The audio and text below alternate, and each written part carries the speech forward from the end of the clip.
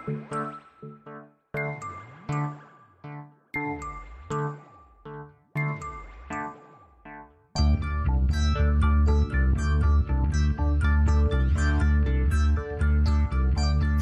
is Continuum Drag, a weekly podcast revisiting television sci-fi, fantasy, and everything in between. This week, Time Travelers. What's the matter? Is this date a misprint? No, that's today's paper, just out. Today is Saturday, October the 7th? Well, sure, mister. Seth, what's the matter? Computers, I should have guessed when I dumped this in the wrong place. We should have been here October 4th, remember? What difference does that make? We still have 4 days to find Dr. Henderson. Oh, you're wrong, Clint. Less than 29 hours, this whole city's gonna be in flames. Welcome to Continuum Drag, the podcast that's too young for the moon, but too old for Mars. I'm Luke, here with my co-host Jordan. What's real, Jordan?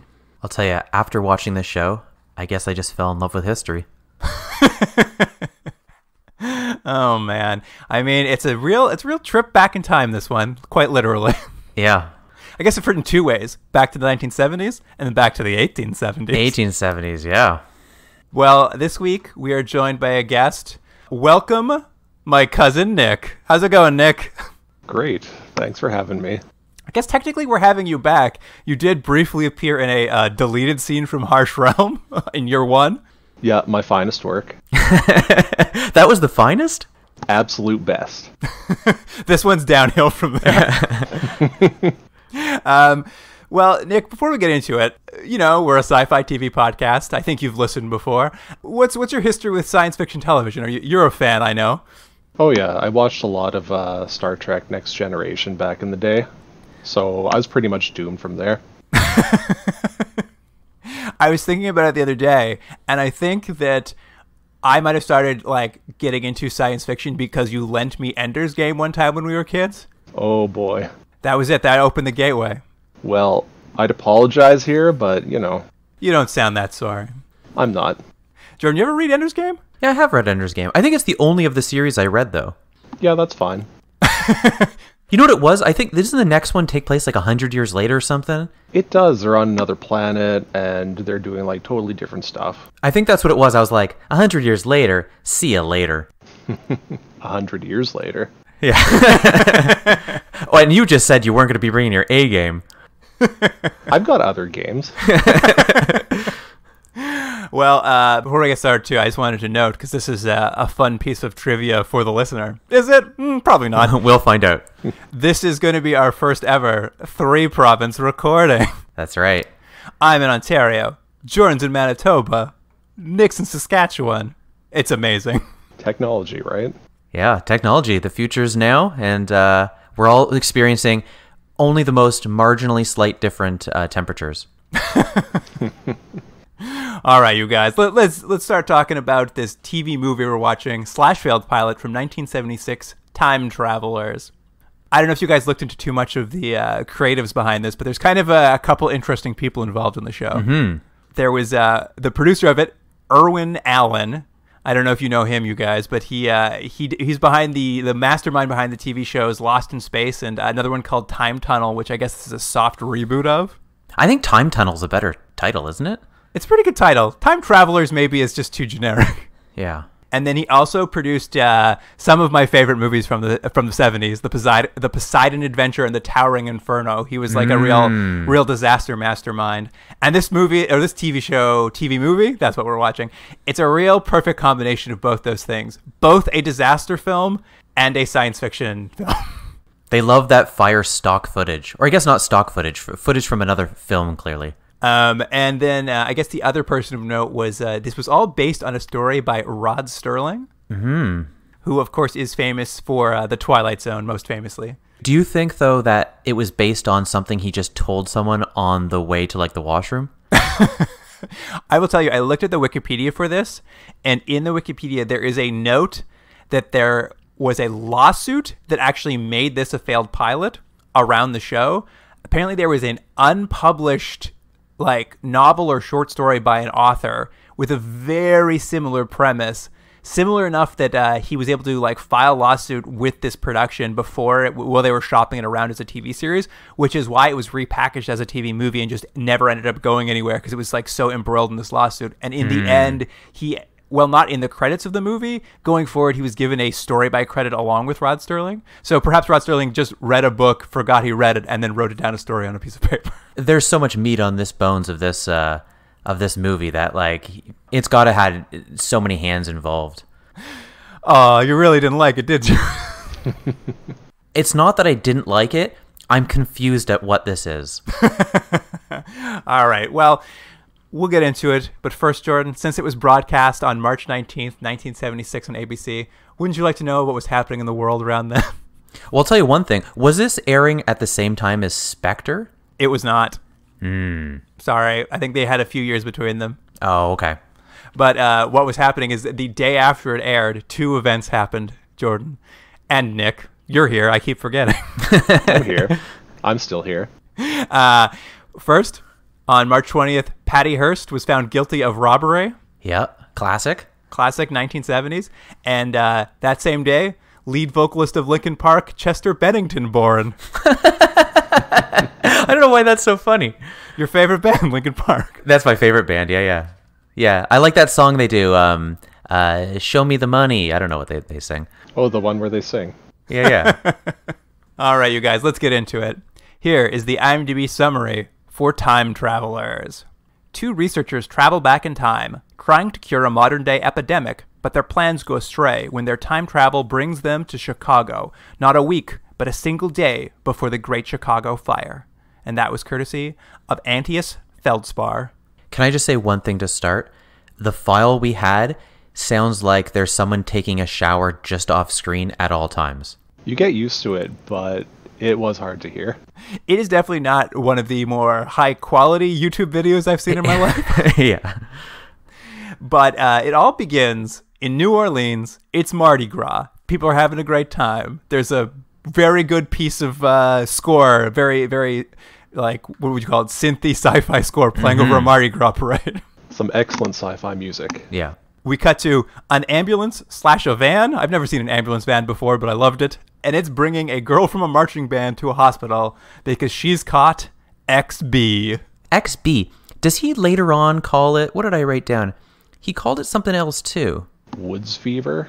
Something like that. Maybe that's what it was. But that was what it was originally called. But did he have another acronym for it? Or is it always just XB? It was hard to hear. It took a while before, like, XD versus XB. I also couldn't decide whether it was XD or XB, so I just went with XB. I think at some point, though, they do note that, yeah, it was previously called Woods Fever, but it's also been called things like Colin Ayla, Scarabeus toxicana. Like, they've got, like, a whole bunch of names they throw around for what this thing is. You'd think one of them would be, like, what XB stands for, but I guess not. I mean, what does COVID stand for? Good point. But it, like COVID, is a burgeoning epidemic threatening to become a pandemic. It's highly contagious. It has a 40% mortality rate. And a pathologist from the University of New Orleans, I guess, Dr. Clint Earnshaw, has been studying it, trying to find a cure. Only 40%, hey? It seems like a pretty high rating for this disease, especially considering the public health director for Louisiana is like, he's there at the hospital with this guy being like, listen, I'm not shutting this city down. We're in the middle of Mardi Gras, and they're like, 40% of the people who get this die, and a lot of people have it already. Yeah, that did seem surprising, didn't it? That they were like, 40% is a high percentage for people dying from a virus. Yeah, and they were just like, you know what? People got to float. It's like, look, man, they're really into this Mardi Gras. And so what if half our city's going to die in a few weeks? I thought he was a real, like, Jaws-style mayor. Yeah, he was. Yeah.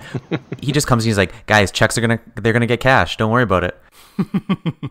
But yes, as we mentioned, this disease has been seen before. It seems to be similar to something that's thought to be extinct, something called Woods fever. But unfortunately, the man who they thought had cured Woods fever back in the 1870s, all his research was lost in the Chicago fire at the time. That's unfortunate because it's the same thing, and if they could just have his research, they'd be able to solve this disease or virus or whatever it is. Yeah, they never are too specific, huh? I think they do say disease and virus. All we know is it's bad. But Washington has sent help for Earnshaw in the form of a sleepy former astronaut, Jeff Adams.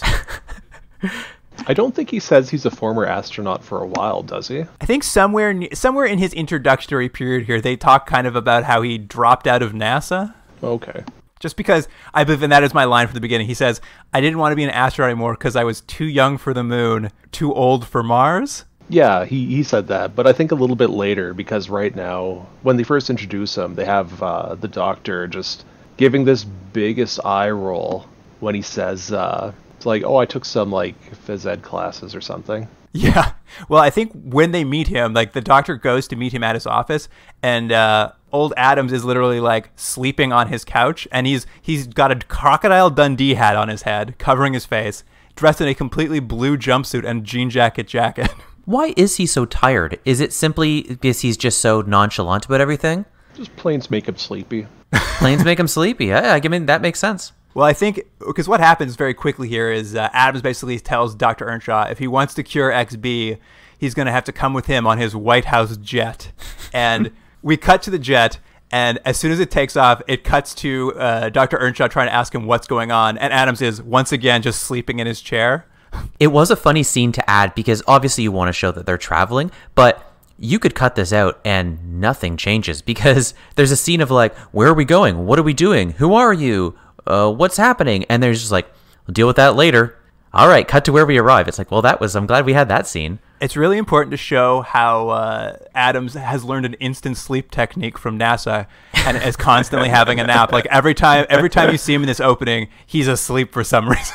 Yeah, that'll be very important later. So we know about his character. He's tuckered out.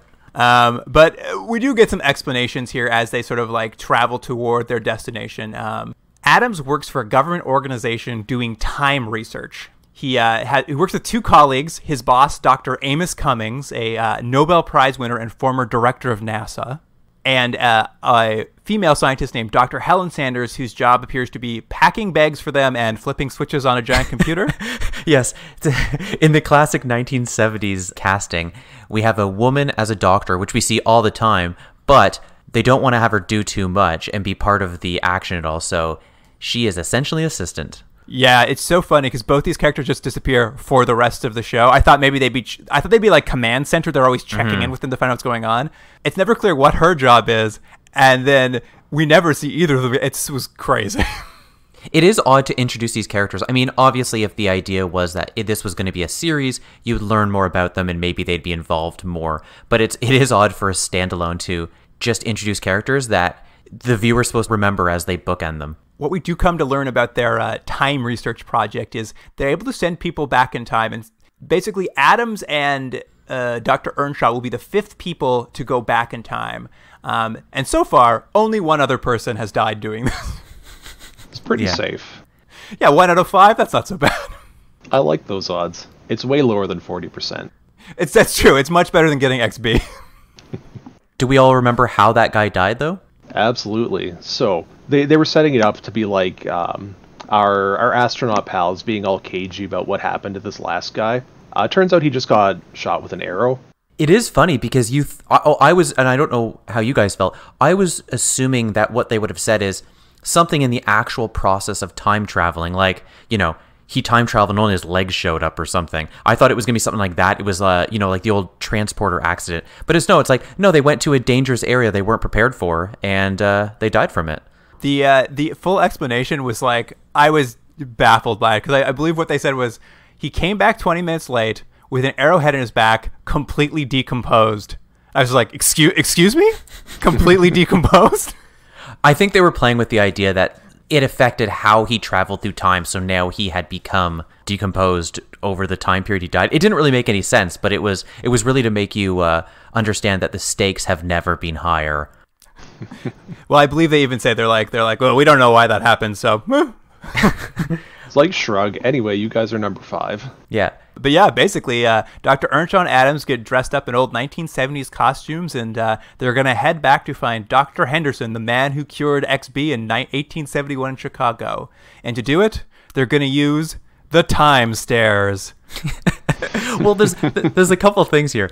One, the room command central or whatever you want to call it, where all the computers are, is the exact 1970s computer room we've seen in every single TV show from the 1970s. It's the same computer room. Yeah, just giant, lots of blinking lights, lots of switches to flip.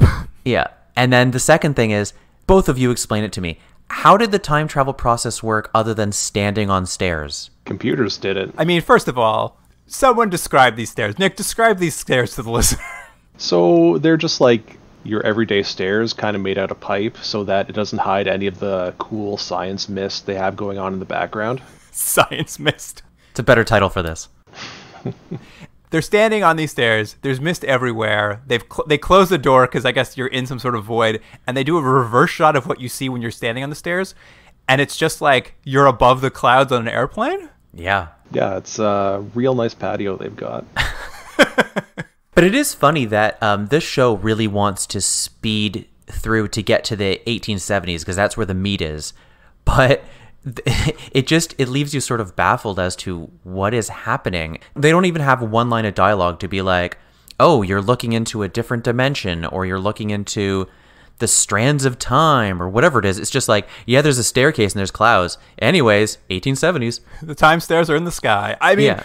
I liked the concept of this weird cloudy time stairs, but you're right. I was like, I need some more information or something about what's happening here. Even, again, just a throwaway line of like, oh, you know, it's whatever. I don't know. I'm not the writer of this thing. Come up with something. Rod Sterling, get on it. Yeah. Maybe they were just saving all the details for, I don't know, other episodes. It would all been filled in episode 2. Yeah. But essentially, they descend this staircase, and it pops them out on a staircase in a train station in old-timey Chicago. Oh, and can I mention one thing? They make a point just before they, either before they travel or right when they travel, that the thing you always see in all time travel movies or TV shows is they have to make the point, you can't change history. Absolutely. And you have to return on the same staircase. But I'm going to argue they make zero efforts to not change history. I mean, we can talk about the logic of this thing as we go through. I had many questions about the time travel. Yeah. What I did like, though, is because they step down the staircase, we get a lot of wide shots of this, like, really good old Chicago set piece. Like, it's huge. They're shooting wide vistas. It's, like, full streets of, like, 1970s. And part of it is because this whole set was built for Barbra Streisand's Hello, Dolly. It was actually New York in the 1870s. But I will say, like, great job. I mean, maybe they wrote the whole thing around the fact they had access to the set. But, like, there's got to be 50 to 100 extras in these scenes, everyone in period costumes. Like, it actually is, like, really, for these shows we've watched, I'm like, this looks great. I agree with you that it does look great, but I think you made an interesting point that I think they had the access to the set, so they wrote a story about it and then realized halfway through they didn't really want to have anything set in the 1870s. It feels to me like the writers halfway through are like, I'm kind of bored with this. Oh, really? Well, yeah. That's interesting. I thought it was not a bad... I thought it was interesting what they were doing with the 1870s. Not as much fish out of water stuff as I would have liked, but I didn't hate it. But unfortunately, the time stairs dropped them off a little off target, both geographically and chronologically. I didn't understand the geographic part because, like, they leave from time stairs, they arrive on some other stairs. Seemed like that part worked out pretty good. There's a weird thing they say that is, I don't know why. It was apropos to nothing. It didn't affect the plot or ever get come back to. But they, like, indicated they were supposed to arrive on a staircase just outside of town. Why there was a staircase just outside of town, but I guess so it wouldn't be too public. But, like, nobody notices they appear in the middle of a busy staircase. So, it was all, I'm just like, why are you guys so worried about which staircase you appear on? Didn't it feel like there was a great bit of comedy they could have had here where they thought they were going to be on stairs and they, like, fell into garbage or something? That would have been a good twist, too, where you're like, how do we get back up to the stairs entry point? There's, like, a final, like, race to get back in time. It was a missed opportunity. You're right. But anyways, stairs in the 1970s, stairs in the 1870s. That's all you got to know. And a newspaper they find quickly lets them know the date. They've arrived not a week before the Great Chicago Fire, but only 29 hours. They wanted to get there a week before, but why not do 2 weeks? Why not do 4 weeks? Like, there was never any indication that it was the day before the Chicago Fire that he finally had his cure. They could have probably come like 6 months before. Yeah, they didn't have to push it so close. To begin with, yeah. Maybe they were thinking there was going to be some kind of breakthrough that he had, like, the day before the Chicago Fire, but probably not. I was also thinking, I'm like, just climb back up the stairs and try again. You're time traveling. Like, there's no reason you need to stay. I didn't even think of that. That's funny. They're right. There was nothing stopping them. They probably didn't even know if they could do that yet. Yeah, I mean, I think part of it too is like it wasn't clear if there was like a window they had to hit, because even at the end, it doesn't seem like they're racing back to hit a window to get back to their time. They're just trying to get away from the fire. So I was just like, I don't understand what's stopping you from trying again. Yeah. Anyway, I also enjoyed that newspaper they find at the date on. The headline on it was Stanley in Africa looking for Livingston. Big story at the time. It was. I'm like, now I'm really placed. That's like my openings of these podcasts when I go back in time and look at where we are. At any rate, Dr. Earnshaw and Adams, they head to Dr. Henderson's hospital to meet him, where they discover him, and they also meet his nurse daughter, or not daughter, pardon me, his niece Jane. Do you want to describe old Dr. Henderson and his niece Jane? So Dr. Henderson seems like a kind of old beard guy, devil-may-care kind of doctor. He's treating his patients with wine and quinine. Oh yeah, I really like that. He's giving them quinine pills that he says are just a placebo to keep them calm. I like Henderson. He's my favorite character of this show. Like a Hemingway-esque sort of figure. I like him. He's rough around the edges. He's always chomping that cigar. Mm-hmm. I also was just like, what a cigar chomping badass this guy is. I made a quick note because I did a quick look when I was hearing about him saying, he's like, yeah, I'm just using a quinine pill to like as a placebo to keep them calm while they rest. I was like, why does that sound so familiar? It's because quinine is a precursor to that anti-malaria drug Trump's been pushing during COVID-19. This is so topical, this movie. It is. I was like, good to know pandemics never change. I think this show really made a mistake because I think Henderson is the most interesting character in this, and I think the two leads are pretty lame. They're pretty generic. Henderson is like the most interesting character here. Yeah, it's a missed opportunity. Like at the very least, Henderson should like come back with them and become their boss in the future or something. I was sure that was going to happen. I was sure they were going to have an old-timey doctor be part of their team. All right, we've talked about Dr. Henderson a little bit. What about his niece Jane? So she's obviously the love interest, right? At first sight, our time-traveling doctor here sees her, and he's like, you know what? Maybe I should get to know this nurse. He's like, va-va-voom, 1870s, what have I been missing? I like that at some point, because she's like, oh, you're a doctor, eh? What do you do in your free time? Shoe horses? Go fishing? And he's just like, whoa, I should move back to the 1870s. Those both sound great to me. At any rate, that sort of like introduces all the characters we're going to have in the show. They kind of tell Dr. Henderson that the Surgeon General has sent them from Washington to help with this outbreak to find out kind of, how he's curing these patients of Woods fever. But as we've kind of said, he mostly just gives them wine and a placebo, and he has no idea what's curing them. He's just like, I don't know, maybe bed rest?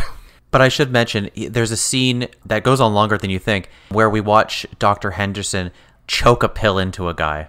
I really enjoyed that. Yeah, he's a real renegade doctor. When that guy won't take his pill, he literally chokes him out until he swallows that pill. And I'm just going to say this. The ends justify the means, am I right?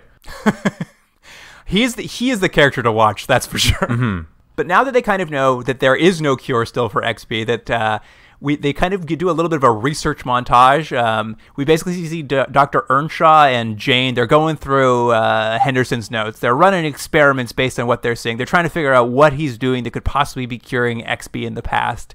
And I don't know if you noticed during this strange montage, because mostly it's those two flirting and doing research. And I was just like, where's Adams in all of this? Did he just leave to take another nap? Like, he just disappears for long periods of time. And since my only character understanding of him is sleeping, I only assume if he's not on screen, he's sleeping somewhere in a corner. It could be. I mean, it is funny. I always think it's interesting when you see these TV shows and they add a whole bunch of characters, and then it seems right away they don't know what to do with the characters.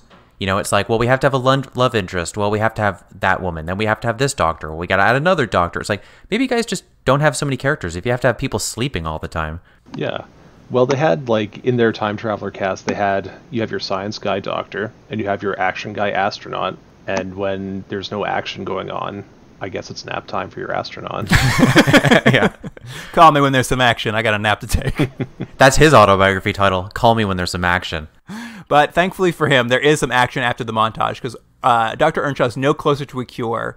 But one of the patients who has recently been cured of XB just left the hospital. So he sends Adams to track him down in, quote, the Patch, an unsavory part of Chicago, to try to get a blood sample from the patient to figure out why he recovered. And this patient's name? Great. Sharky. He looks like an old sailor. I loved his face. It was like a relief of like a globe or something. Can anyone, maybe Nick, can you describe the scene of him trying to talk Sharky into giving him blood? So Sharky's like, he's not at his best. He's drunk or something. And our astronaut shows up and is like, you kind of get the feel that he was supposed to be able to talk his way into or out of situations. So eventually he's just like, Sharky, come on. I got a bunch of money. Why don't you just stop walking away and we'll just listen to what I'm proposing here. Yeah, cash for blood. It's a good deal. Yeah. Well, when he brought out the blood part, Sharky was not into that. So our astronaut gets punched in the gut and has to start chasing Sharky here. How exciting was that chase scene, guys? Am I right? It was probably the most exciting thing in the movie. It's like watching two people slowly jog after each other. I like that it was all shot through grating or fencing from a very high angle. Even on the cuts, they would like find another high angle through some more grating. The grating makes it more exciting. Yeah. You feel like you're living in the 1870s. Yeah, because all those grates went away after the 1930s. Well, no, after the Chicago fire, they all burnt away.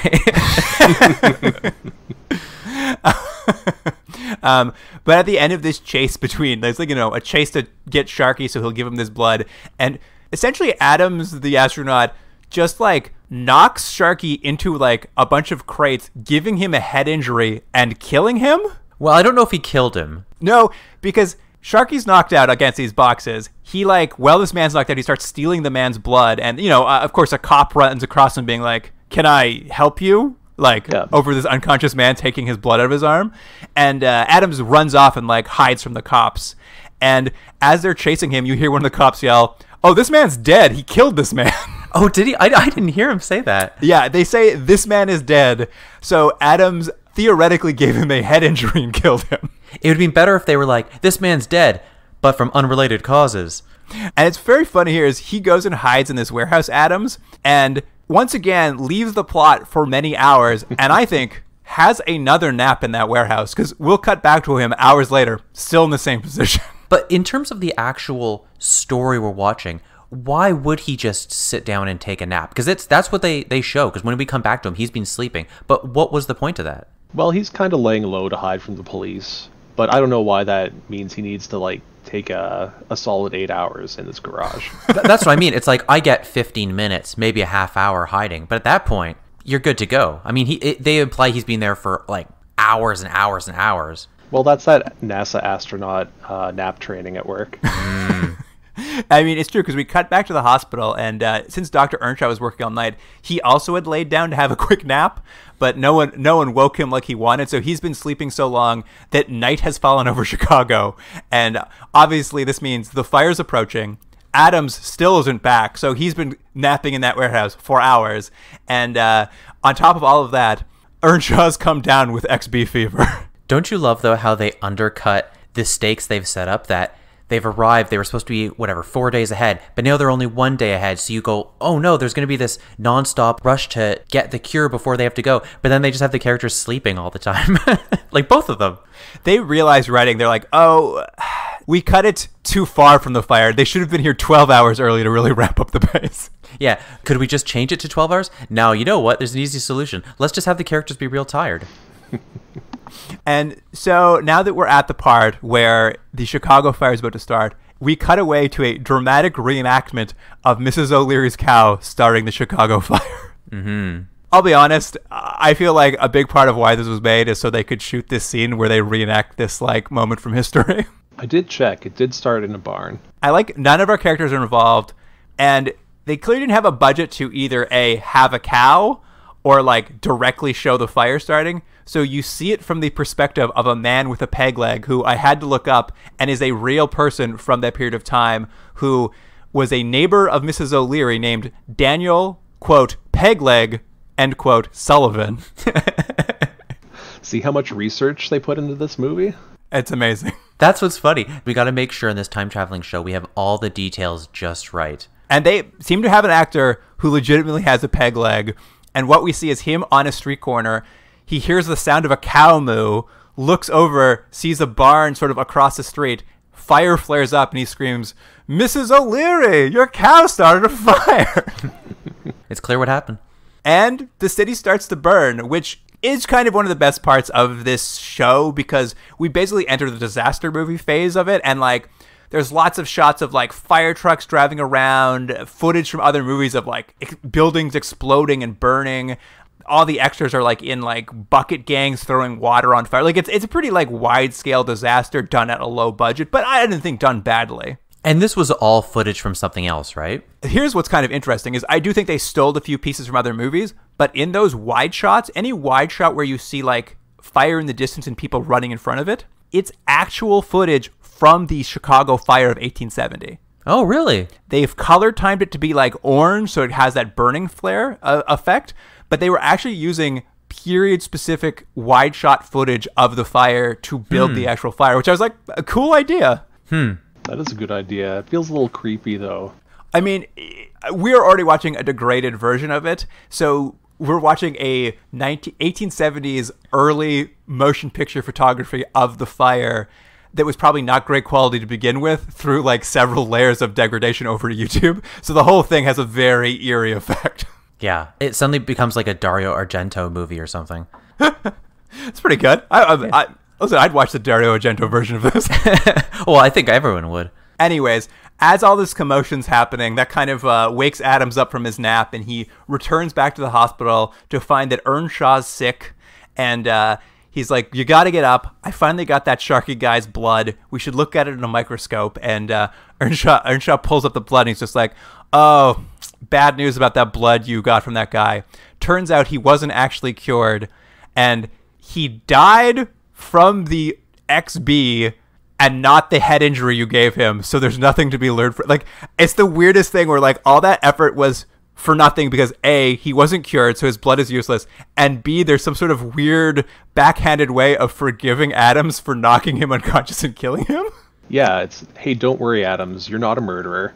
And also, you didn't accidentally change the past, so everything's cool. But also, I don't think he was too worried about it. I mean, if he had murdered the guy, the first thing he did was take a nap. That's true. Everyone knew that drunk Sharky never added anything to history. He was useless.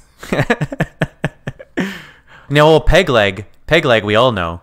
I'd like the idea that if this show went forward, like, there was an understanding in their rules that there was like a certain level of human being who has no effect on history, and you can just kill them at will. It's like, if this guy didn't change history, fair game. Yeah.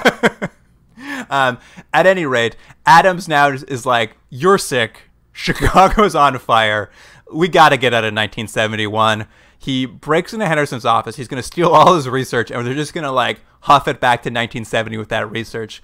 But unfortunately, he's caught by Dr. Henderson stealing the research, and also stopped by a man with a telegram from the Surgeon General exposing the fact that he's never heard of these two men before. I looked it up. Apparently, the Surgeon General wasn't created till the 1890s. So, for all their research, was that strike one? They missed that. I also like that this telegram operator is just like, "The city's on fire, but I got to deliver this message."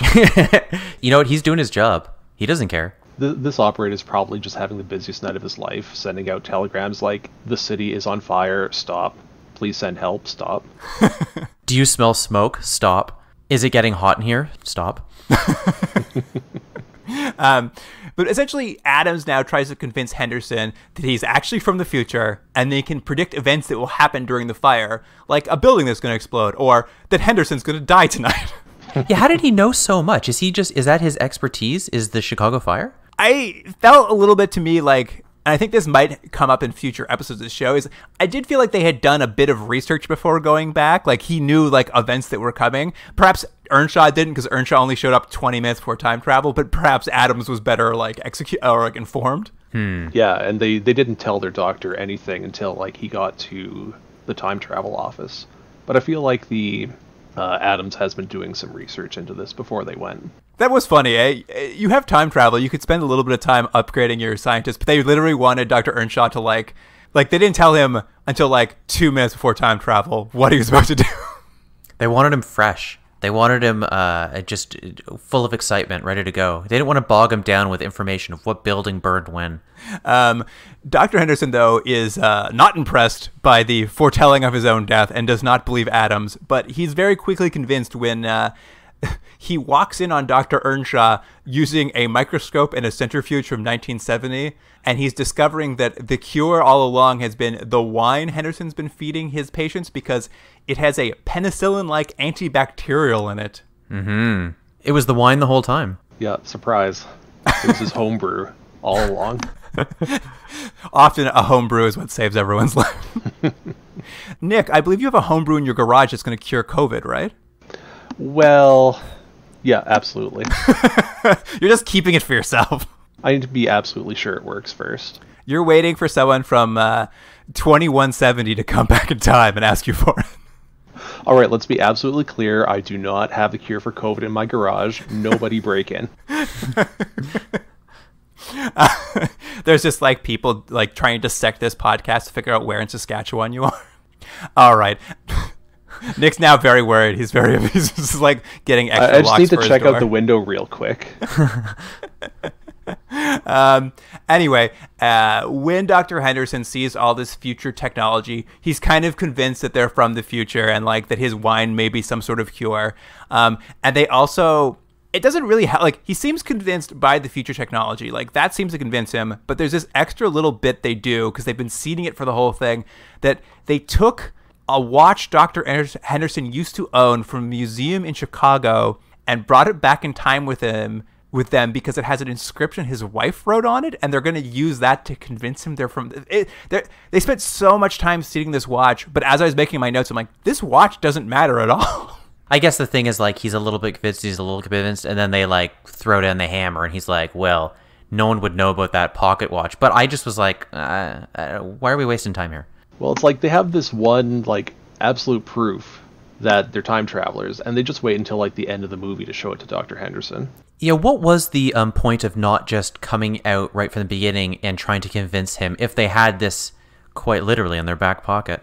Thank you very much. Why not just start from the beginning? Because the thing is, they're not going to change time. They know he's going to die anyways. So why not just start with that and have him work with them? I mean, I think you just said it, man. It's that can't change time law, I guess, even though you brought it with you to use it as a backup. I don't know, yeah. Jordan. Why don't you have all the answers, Luke? Because then the movie's over in 30 minutes. At any rate, now that he's convinced, they're like, great, we need more wine. The sample I just tested apparently doesn't have enough of the antibacterial for us to bring back to the future. Unfortunately, his wines are across town, and there's a fire. His wine stores are across town, and there's a fire going on. But he did just give a full bottle of the wine, I guess his last one in the hospital, to a Texan patient he just cured. So it's action time, which means Adams gets to run across town through the burning city to get this bottle of wine from this Texan who we have this like inexplicable scene where he's releasing his head of cattle so they don't burn. And we just get all these weird shots of a stampede running through a burning city. Mm-hmm. Yeah, in case you thought running through a burning city was going to be a problem for Adams or something, don't worry about all that. Totally fine. Nothing happens. It's true. And he gets the cowboy who's drank what appears to be most of the bottle of that wine, but he's just like, yes, I got the bottle of wine. I'm like, okay. It is weird. All of the stakes they set up are set up a few minutes before, and then there's no real conflict to get there. Like Nick was saying, it's like, oh no, there's people running down the streets, and there's cattle released, and there's windows breaking, and it's like, yeah, I just need to get over there 5 feet. Oh, everything's good.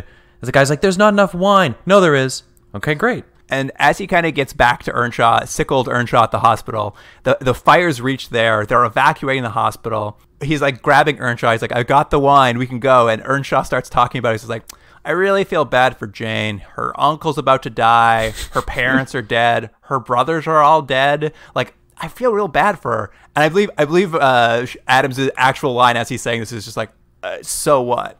Like, he's just like, what are we talking about here? But essentially he's like, listen, Adams, you head back to the future.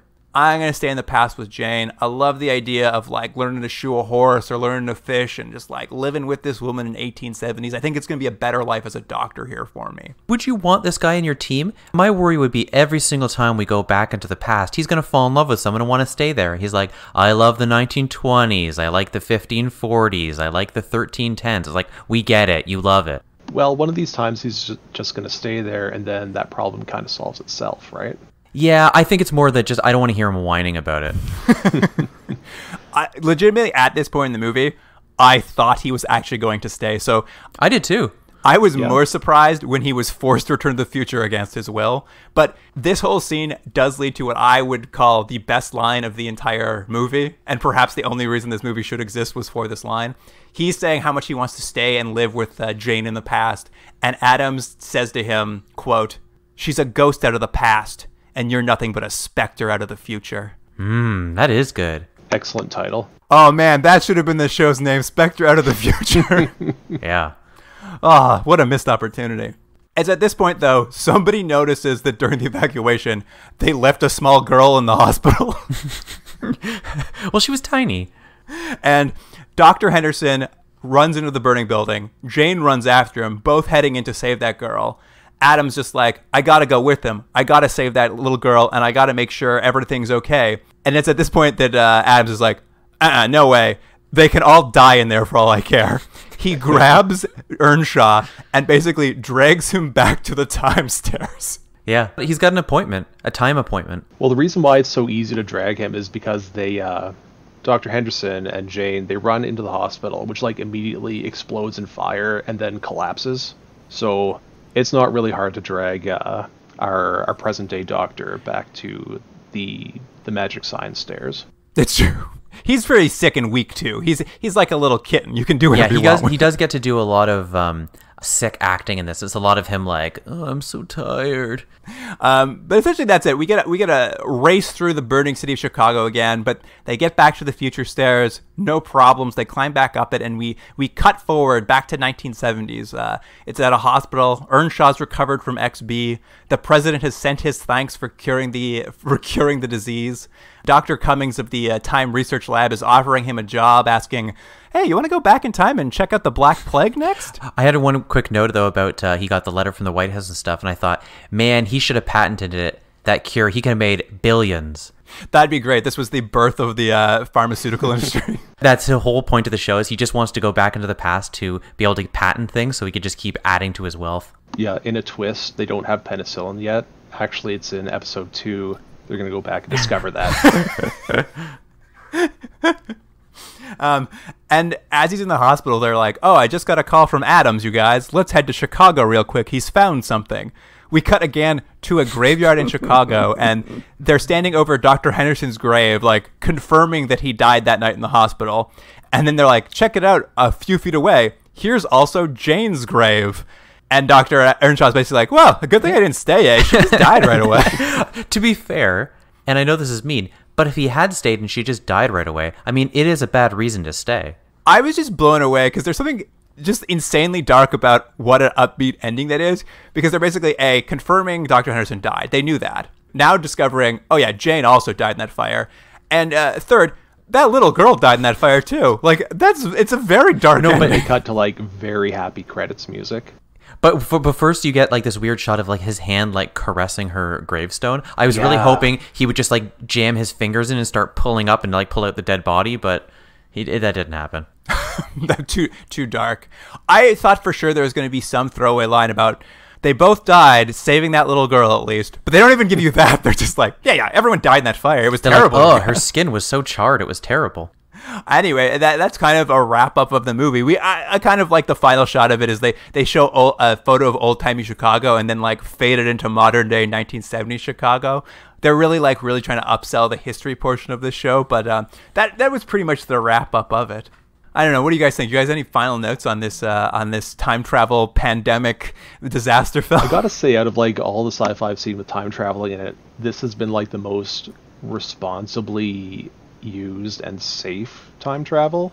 Like, even though they got like kind of warped right before a disaster, that was pretty much on them. And like no one got teleported back to the future with like, I don't know, melting or something.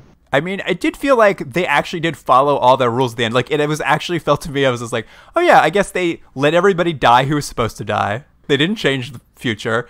By the end, they really didn't even care about these characters they spent all this time with. They were happy to let them die. They were very responsible time travel. I was kind of surprised at how little adventure I felt watching it. I thought it was going to be, maybe it was just the pacing of it, but obviously you can forgive some things. You know, it shot a long time ago and things don't always age the same. But I was just kind of surprised at how I thought this would be a lot more fun than it was. Am I the only one who felt that way? No, it was real boring. It's like, oh, you're time traveling back and you got to dress up and there's going to be a fish out of water and stuff. And it just felt like they maybe purposely didn't hit any of those beats, which is not necessarily a bad thing. But I feel like what they replaced it with, I don't know if it was fully realized. It was a medical drama. Yeah, exactly. And it was just like, oh, but why is it time traveling then? It just felt maybe it didn't quite match up to what the expectations were. I don't know. It just felt weird. I do think there was a bit of a setup like, oh, you're going to time travel. It's going to be a real adventure show. And at the end of the day, it was truly a medical drama, like looking at research, trying to look at blood. How can we do that? You just happen to be in the 1870s. Right. So do you think that's what future episodes would be? Like they go back to the 1790s and it's a different disease. And it's just gonna be like a medical drama every time? Maybe like Quantum Leap, but you're finding cures. But Quantum Leap at least had that every time he not only had to kind of figure out who he was, every episode was a different set of obstacles that he had to achieve so that time would stay the way it was. That really wasn't what this was. They had one little thing, but there wasn't, as we've mentioned, really any obstacles other than we just need to figure out the cure, which in the end they found by happenstance, really. Oh, for sure. I'm not saying this would be a more exciting show by like any stretch. What you're saying is you like this more than Quantum Leap. No, absolutely not. Slander. How dare you? Here's what I thought the regular version of the show is going to should have been, maybe, or was going to be.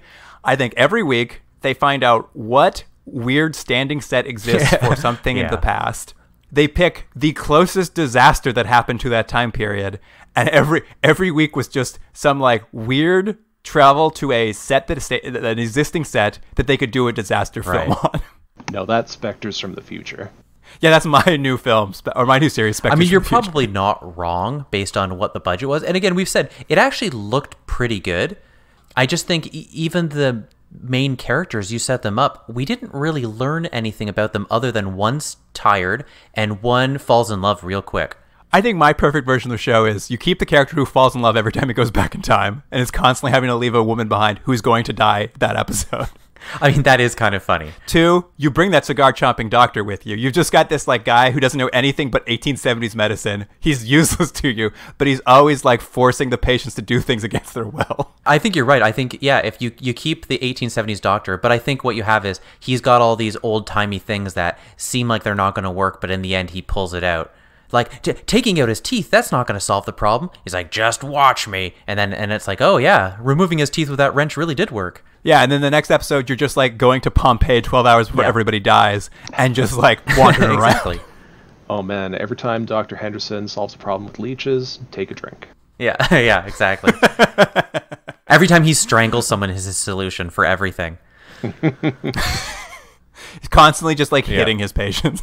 I thought that was going to be like Adams' role here, but he didn't really do a lot of successful action stuff. No, he had 2 runs and 2 naps. Just abject failure the whole time. Yeah, I guess that's in my series. That's Adams. He's either asleep or they're waking him up to kill a man. Are they going to have an episode where they try to cure his narcolepsy? they go to the future to find a cure for narcolepsy, but it just like yeah. Sorry, there's no cure powerful enough for him. Save that for the season finale. Not for Adams. They jump ahead to 2020 and buy him a Red Bull. It's like, try this Monster Energy drink. That's funny. All right, you guys. What do you want to rate Time Travelers? Nick, do you want to kick us off? So I'm just gonna guess like a rating for a show that you can watch, but it's not real exciting. Let's give that a 5 out of 10. 5 out of 10, eh? You know what? Obviously, it's a bit of a boring episode. It's not a big adventure episode. I don't know. It's an hour and 10 minutes long. I didn't have the worst time watching it. I definitely wouldn't want to watch more of it, but just like I'm gonna kick it up to a 6.5 because I like the disaster stuff. I like some of this stuff is just so weird and unusual. Definitely some boring moments, but I didn't think they lingered too badly. I'm gonna put a 6.5. I think it's interesting as an oddity of things they were putting on TV in the 1970s in this sort of let's throw it at the wall and see what sticks. And I think we've mentioned it before. It seemed to be an interesting time where there was so many weird and interesting shows. I think the concept is kind of cool and had some legs if it was done in a different direction, but I do think this was, for an hour and 10, it was a pretty slow, boring movie where there could have been a lot more humor and a lot more adventure and a lot more interesting characters and scenarios. So I'm going to go right down the middle as well and give it a 5 out of 10.